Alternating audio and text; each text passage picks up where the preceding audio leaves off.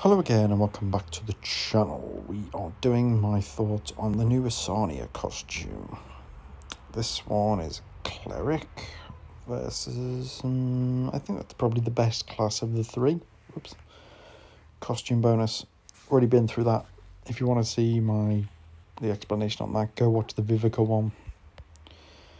934 attack, which is second most, 733 on defense, which is second most, and 1432, which is second most.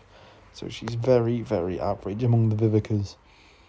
Deals 270% damage to all enemies, which is the most. All enemies get minus 34% attack for 4 turns.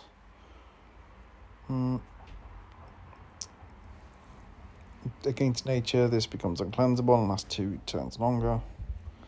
To be honest, I don't like that. I don't like their thing recently with putting this against the colour that this card is weak against, making effects uncleansable and lasting longer. Like, I just think they're trying to be.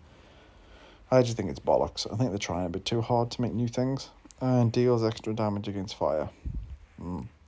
Nice, but again, if you're using this card, there's 2 times this card is used. It's in Rush, in which case you want I suppose this does give the most attack power, but the original card gives the best defense down, which is hugely important. Or for Titans, and again, defense down is more important. So the original card wins again. To be honest, if you don't have, I would probably level it just for the costume bonus. If you have an Isarnia, like if I got it, I would level her just for the costume bonus, but that is all. Yeah, this one's going to be quite a quick one, but I'm not overly thrilled by this costume. As always, I hope you enjoyed it. Like, comment, subscribe, and I'll see you next time.